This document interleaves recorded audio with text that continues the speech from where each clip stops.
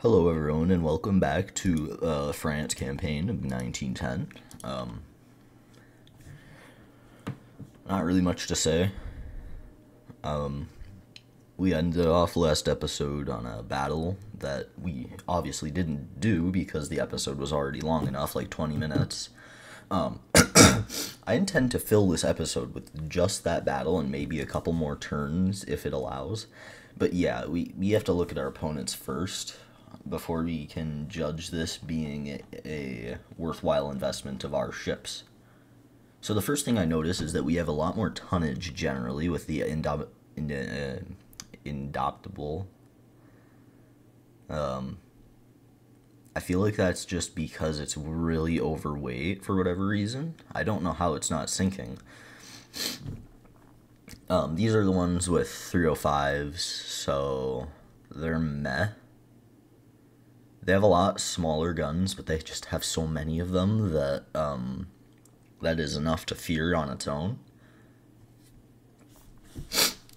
Second thing, they don't have any heavy cruisers escorting. While my heavy cruisers are abundant, we have 3 of them, and our light cruisers are far heavier than theirs, so I want to know what armament they're using. They have 4 main guns generally, which we can deal with when we have 4 137s, which are a lot more powerful. I do think we can deal with them. It's just that it is going to be heavy on the destroyer losses, because primarily they're just the absolute number of light cruisers is going to kill us. But without further hold up, interesting sounds. I'm gonna turn my volume down as well as yours. Yes. Very nice. I didn't do any audio testing before this, so hopefully it doesn't sound too bad for you guys.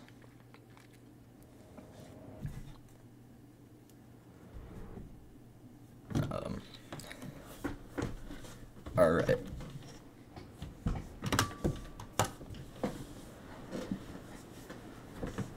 Okay, that is a weird lineup, or a weird organization of a battleship. I don't know. Alright. We already start firing, which I don't like, because that gives us less time to organize. Looks like we've been going a while then, because we've moved quite far. So our heavy cruisers are screening. I just want them to follow because they provide firepower. I'd like my battleships to keep tight. My light cruisers, I only have 2 light cruisers. What? Yeah. Okay. The destroyers, I want them scouting generally. And these ones can just stay screening, that's fine. Our light cruisers, I kind of want to control them independently since they are going to be the main light cruiser hunting force. I don't know the strength of the Austro-Hungarian fleet, but if it's anything like the pitiful performance of the German fleet, which we sank a heavy cruiser and 2 light cruisers in the last episode, I'm sure we will have quite an easy time. So right now with our situation, I think it's best to just get as much smoke out and bring as much confusion to the battlefield as possible. We have very many guns on these ships, and we're going to use them. Lyon. Okay. So we're not spotting anyone, that's fine.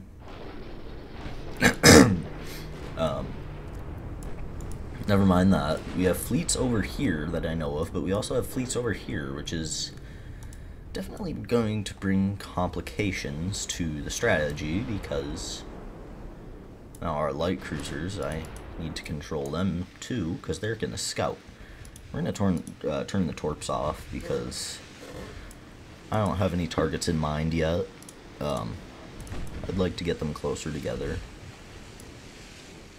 Those appear to be the heavy cruiser. No, they don't have heavy cruisers. The battleships. The 3 battleships. Those might be it.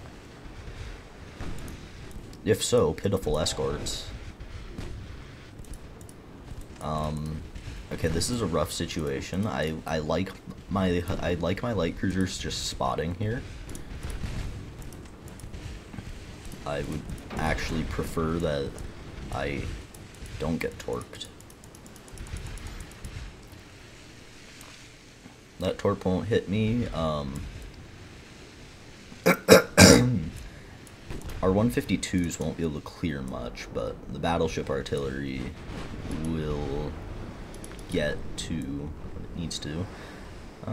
What is this targeting?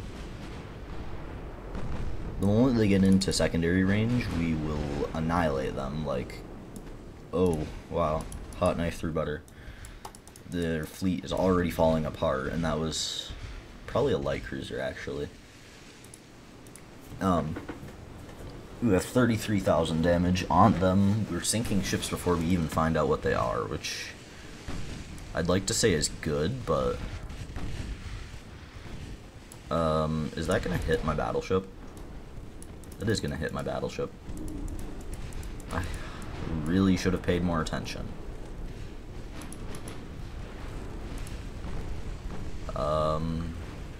Okay, that's an interesting way to change the fleet up a little bit, but I'll allow it. I will very much allow it, and welcome it, actually. Because a battleship alone in a squadron is going to be bad for me. These guys, what are they doing? Mogador, you get in the battle. Rafale, join Mogador. Okay. So this is definitely confusion, causing great confusion, but La Galicineer is no more. I know that La Galicineer can't turn, but since Arrethus, I can't. Like, I'm not very good at that. I try. I'm sorry for. I am actually aware of French speakers watching my channel. I'm so sorry that you have to hear my incoherent, absolute stupidity trying to pronounce your language.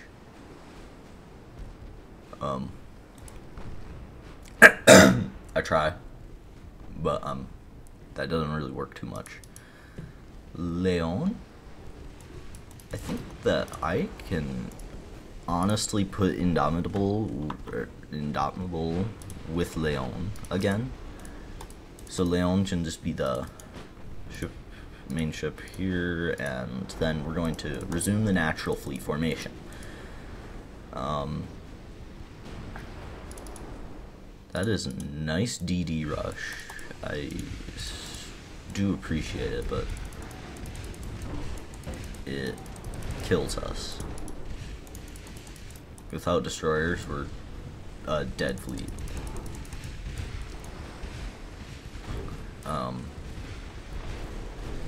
Yeah, about what I expected from Fanfare. Reagan.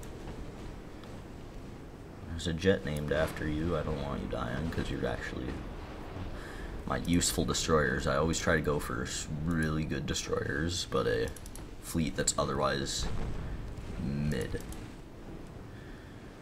Because truly in this game, do you really...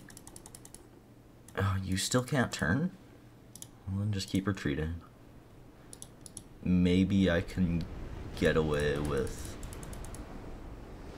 sending Reagan. I need to get Reagan and Fanfare. Oh, Fanfare's dead.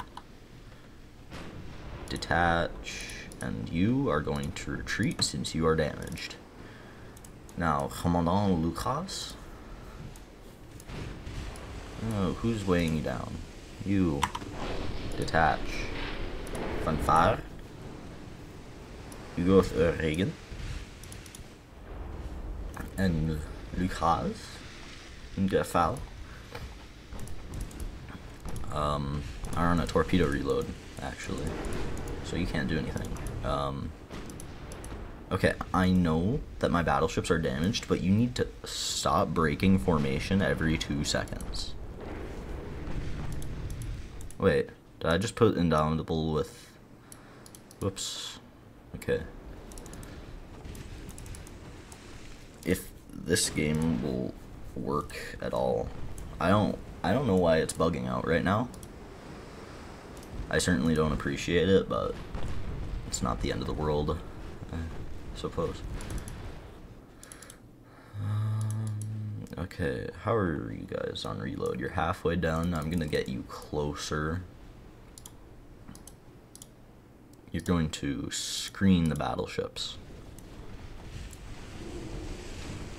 Herzog Friedrich.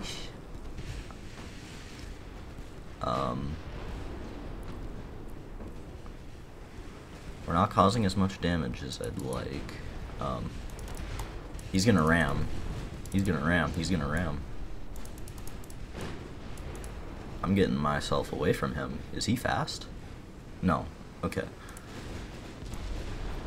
20 knots. I was actually really afraid that my ships would be too slow in this campaign, but it, at least for the Mediterranean, doesn't appear to be such a issue unless the Italians start lashing out at me, which is always very possible. We are currently losing. Well, not on damage, but we are. In terms of ships lost, we've lost a good few now. We've lost a heavy cruiser and Dupli. I don't know why you aren't torping. You probably can't because they're front mounted, right?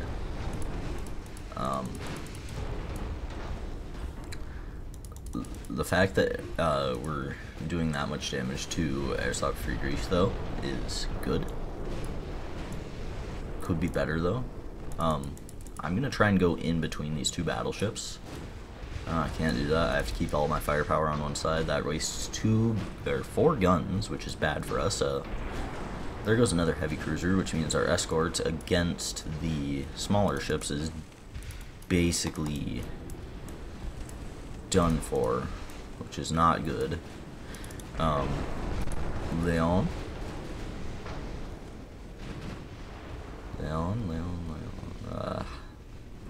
Just keep focusing the Friedrich.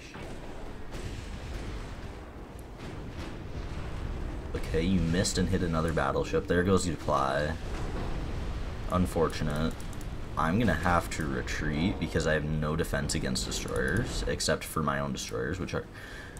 they're good destroyers, but I don't really want to sacrifice my only good battleships in the Mediterranean to these. You can rebuild destroyers in a few months, but you just can't rebuild battleships as fast. It's not worth the loss that it causes. Gaifao and Lucas, I'm gonna just send them out to Torp.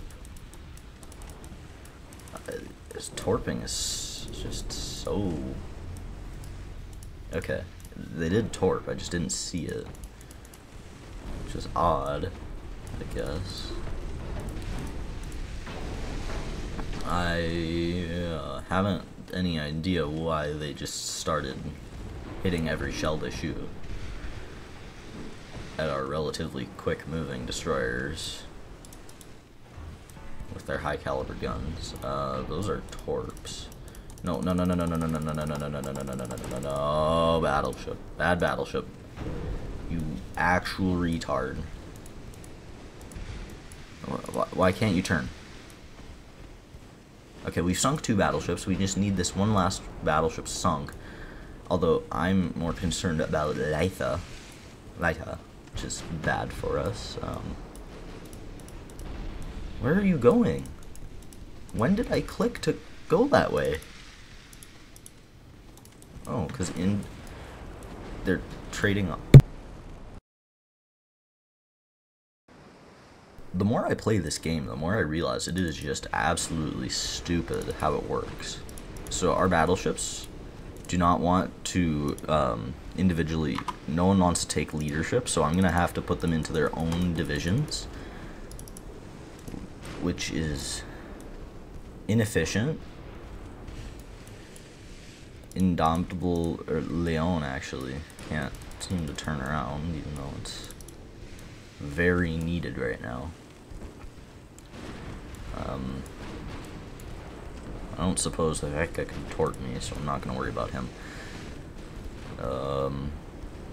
Not having any barbette cannons is really ruining this right now. I think that's what's going to happen on the refits of these. When I try to make them last longer, I'm going to just get more guns. And then after that, try and get bigger guns, because I don't think I can afford to put new battleships into action, even years in the future, because I believe that I'm already overstretched, and my conflicts will happen way too quickly in succession, so, yeah. Their battleship's retreating. I don't quite like that. If anything, we need to sink the battleship out of this situation, so that, all this stops being an issue. Leon, you need to kill that destroyer, or else you're dead. I do hope you notice the impending danger. Indomitable, can you turn, please? I think I did unbalanced rudder. I don't know why these guys take so long, but they're battleships. Oh, not to mention they're going extremely slow for one reason or another, I don't know. I feel like the game's just being buggy right now too, with just throwing a fit. Okay, Indomitable. Blah blah. Indomitable. I don't know. I'm retarded. Rekka. Please. Hit Rekka. Oh, those are slow destroyers. 34.5? I mean, that's not slow for this time period, but those won't last till the 30s, obviously. I don't know. My plan for my fleet was just longevity, so that they'll be good now, but they'll still be good and easy to refit in the future. So I'm sacrificing their now performance for their later performance. As you can see, I armored the crap out of these ships. It didn't work too well, though, for whatever reason. Unfortunate. You are going to follow Leon.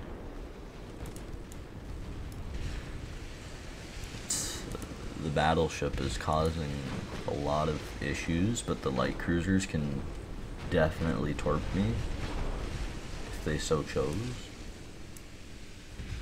Oh. Well, thanks, Lagalisnir. You're still firing. You're still in the battle.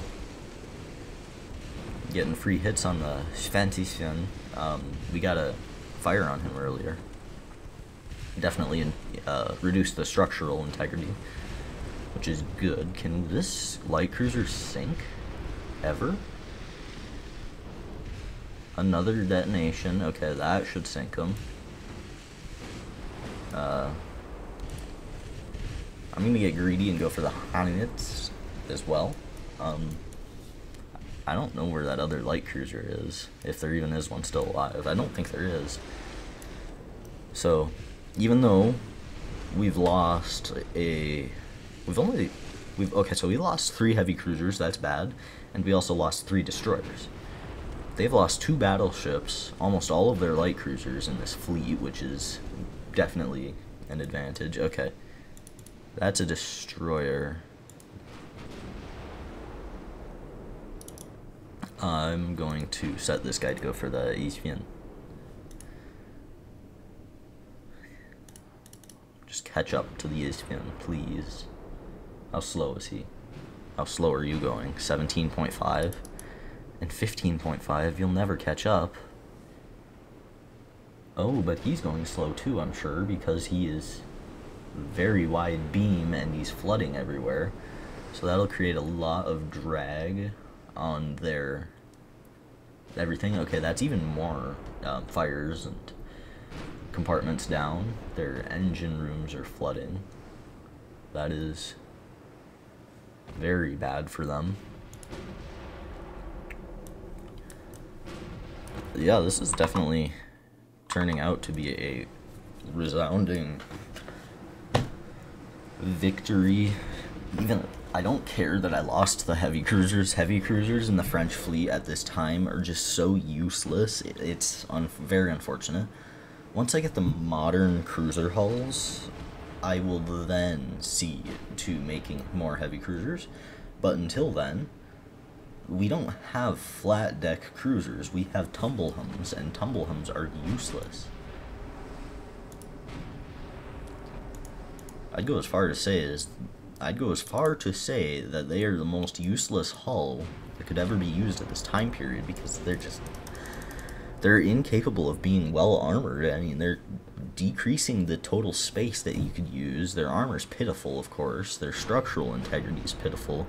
They can't keep good stability. They're very easy to spot. They stick out like a sore thumb. What else? You can't put many guns on it. It's just a useless hull that will do us no good in the future. Anyways, we're going to finish off this battleship, and I will get to you with the results. And there it goes. That was a well-fought battle. Lyon is mid-damaged, but we got 87,000 victory points, so they're 33,000. They sunk 3 heavy cruisers, they sunk 3 destroyers, but that was so worth it. 7 cruisers, 8 destroyers, 3 battleships. That's terrible fleet composition, by the way. So, if you're ever in your campaigns, don't overstack your destroyers and cruisers, because it really threatens your operational organization. In that battle, I tried to be as orderly with my ships as possible. We might see peace with the Austro-Hungarians in this episode, unless a battle happens and it forces me to do that instead of the peace terms, which would be terrible.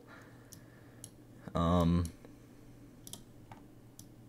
do we have here? A battleship? They're just sending their fleet through the Suez Canal, but you can never blockade the Suez Canal for whatever reason, because this game is just odd. The British don't even have... Why don't the British have Egypt? It's 1911. They should have Egypt. Like, they should have Egypt already because of the Suez... or the Egyptian crisis, Ottoman Egyptian crisis, whatever. I forget where our ships are. Okay, we do have a fleet in there and there. Okay, we're not even engaging, I remember. They're making 0% advance, which is perfect. I don't know why my army still... Oh, I forgot, we already have Thailand.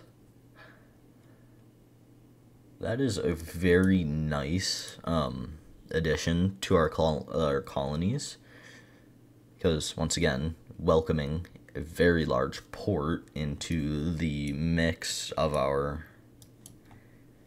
empire. It's a very interesting situation. Okay, let's see what the Austro-Hungarians have to offer.